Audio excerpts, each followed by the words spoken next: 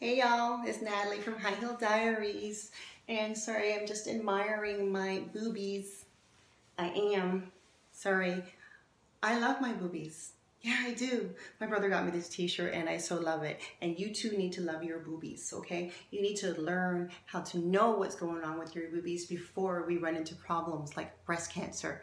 3 times over, reconstruction surgery number 18 coming. Unfortunately, we shouldn't have to go through all that in order to know how much we love our boobies. We need to do better. We need to take care. We need to educate ourselves and share the education with our family and our friends and let them know what they need to look for, because we don't need to have this happen to us all the time. It happens way too often. 1 in 8 women, y'all. 1 in 8, that's way too many. KeepAbreast.org is doing their part in order to empower and educate and support women. Go onto their website and see what's going on. Get your t-shirt. Love your boobies.